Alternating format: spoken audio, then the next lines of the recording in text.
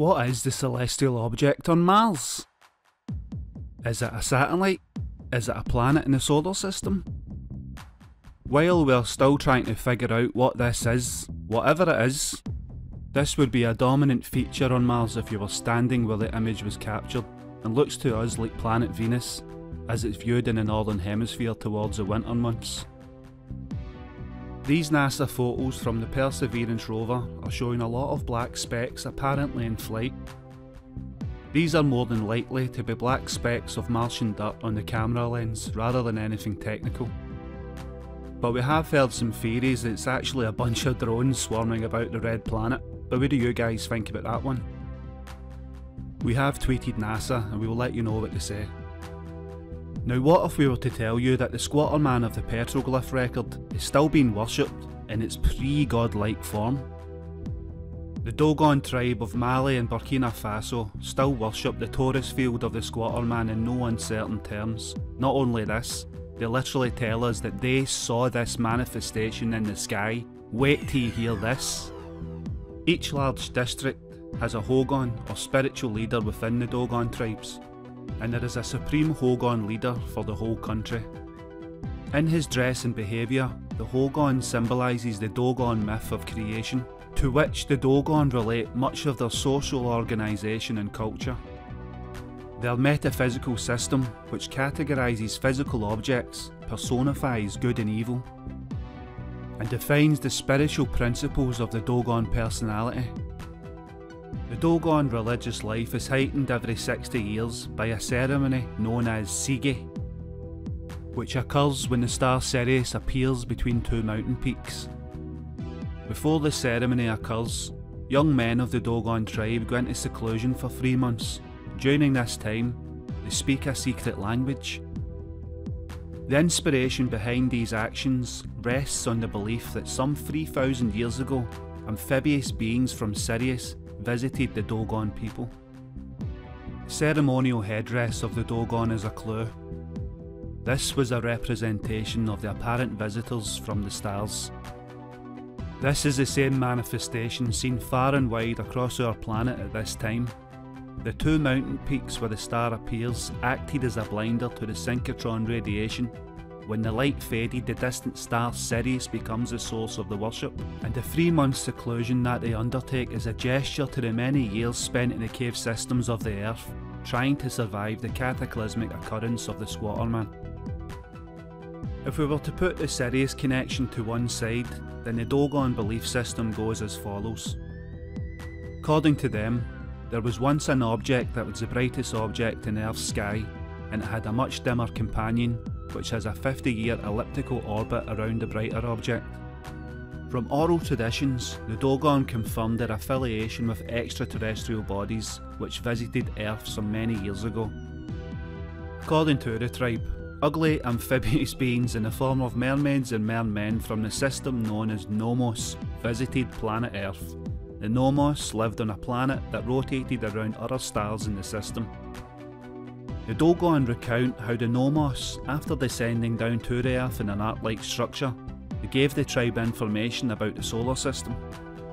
They commemorate the 50-year elliptical orbit with the Sige celebration, held every 60 years, and it is unclear why the Dogon celebrate the rotational year every 60 years and not 50 years. However, since the Sige celebration was in 1967, the next celebration is expected to happen in 2027, and they believe that the celebration of the rotation comes to renew the Earth. It is entirely possible that they are referring to a planet like Mars or Venus, having once orbited Jupiter or Saturn before a catastrophic event, but unclear who the ugly visitors may be, perhaps Martian refugees, and perhaps a reason why gods were given animal facial features with humanoid bodies, because they simply couldn't bear the ugliness.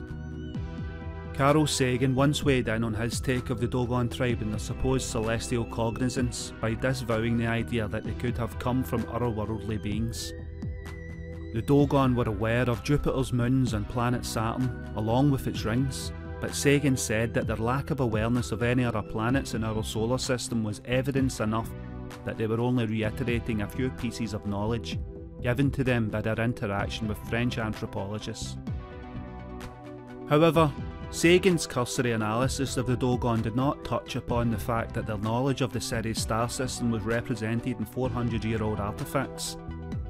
Nor did he acknowledge their understanding of subatomic particles and their theory of the universe's creation, where they literally describe a cataclysmic event from an eyewitness perspective. It strikes us that this was a solar system event, much closer than conventional understanding would have us believe. It wasn't Sirius, it was the unmoved mover, the planet Saturn, the ancient sun god. The Dogon referred to them as the Numos, beings that were mostly aquatic, probably because the light of the heavens descended into the horizon, or in this case the sea, but were also mobile on land. Appearing only to a small sect within the Dogon tribe because extensive contact with humans would have had a negative impact on these people's well-being. In many accounts, the Dogon speak of the Nomos as being non-physical beings. In this sense, the Nomos are to the Dogon what Osiris, Isis and Horus were to the dynastic Egyptians. Amphibious godlike beings appeared in other ancient cultures outside of the Dogon.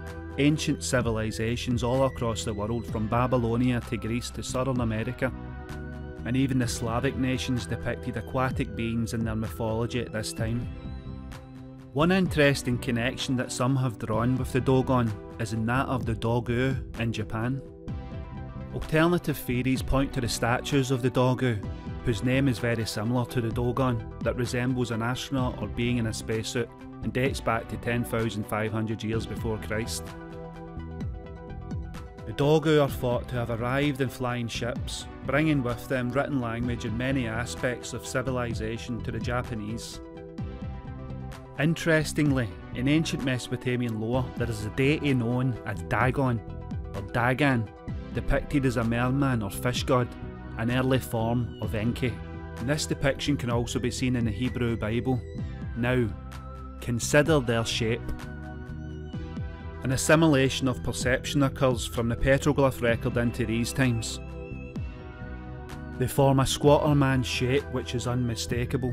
These are the shapes that they saw in the sky, and as time unfolded, they thought it was godlike beings in the sky as an assimilation of thought occurs.